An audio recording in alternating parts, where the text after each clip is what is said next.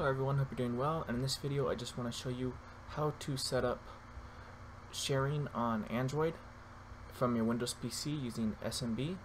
So for this we're going to go ahead and select our hard drive here, which for me is going to be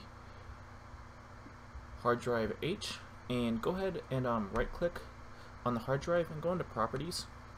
When you're in your properties, go ahead and go over to sharing, and inside of sharing go to advanced sharing and click share this folder. Now I like to be able to delete from my external hard drive straight from my phone, so I go ahead and go to advanced permissions and go ahead and do full control and press OK, and press OK, and there you go. And now you should be able to access this straight from your phone. So I just got a new access point on my LAN, and here I am on my hard drive using ES File Explorer through SMB.